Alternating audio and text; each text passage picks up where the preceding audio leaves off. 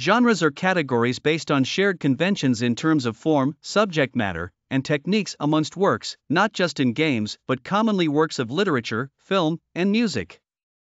There are two main categories of game genres, distinguished by narrative and gameplay. Story genre is used to classify narratives into broad categories, such as fantasy, history, science fiction, war, and so on. A game can also be classified by the type of gameplay that it offers. This aspect of a game's genre describes the gameplay itself, and not the visual style or narrative. A trope is a concept that has been used so frequently and consistently in so many games that it is now considered to be a norm or cliché for that genre. In his book Homo Ludens, historian Johan Huizinga argued that games require their own unique spaces for play where reality is different from the everyday world, which he called the magic circle. Video game world maps provide players with an overall perspective of the game's setting.